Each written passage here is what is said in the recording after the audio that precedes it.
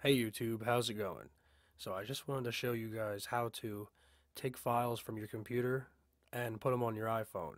Now I've been asked this question quite a bit, so I just figured I'd show everybody and make it short and simple. And I'll also show you how to take the files back off of the phone and get rid of them. Alright, so what you want to start off with doing is having your phone plugged into the USB port on the computer. Then you want to go up here to the phone icon. Click on that, go down here to photos. Alright, and then go up here and click sync photos.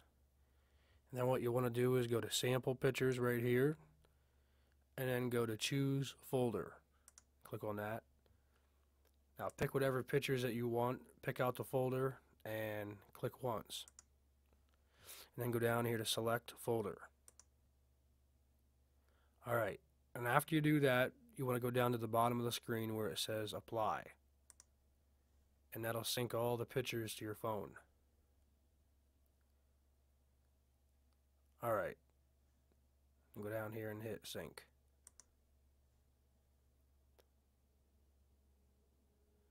Alright, so after that, if you check your phone out and go into camera roll, you'll find out that the photos that you had on your computer are now synced on the phone. Now, to revert that and undo it, what you got to do is go back over here and click sync photo. It'll ask you if you want to remove the photos. Click remove. And then go down to the bottom and click apply. Alright, so pretty much you're done. And that's how to put pictures on your iPhone from the computer. Now, if you understood that video and you enjoyed, please like and subscribe. Thanks.